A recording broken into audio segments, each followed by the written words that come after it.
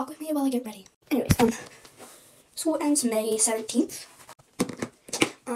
Yeah, school ends May 17th, so 2 days, which is Monday and then Wednesday, and then I'm off school.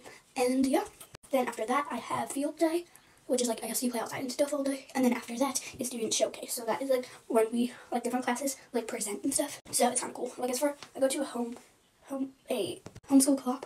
So, and yeah, and then tomorrow my sisters go to the gala.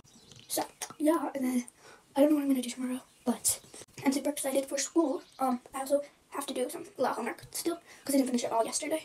And if you know, like I stay home from school, and yeah, I don't know what I'm gonna do, but Sunday is Mother's Day, so I don't know what we're gonna do. So which is Sunday, so I'm gonna go to church that day, and yeah.